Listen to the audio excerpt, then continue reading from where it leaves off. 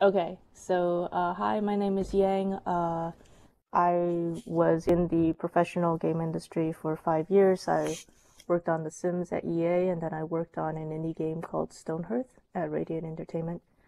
I left Radiant in 2016, and I started making my own game, culminating in what you see here. This is Catadel. It is a colony management sim with cats.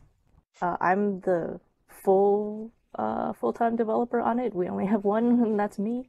We have two part-time artists, and then our publisher is uh, we we got a publisher.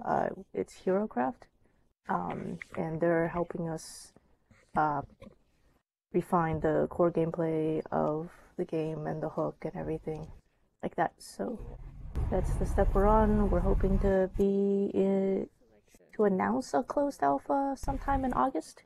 You can play it right now on Discord if you join the newsletter. Go to catadel.com and there should just be a pop-up that says join the newsletter. And when you do, you'll get instructions on how to join the Discord and download the game through the Discord app.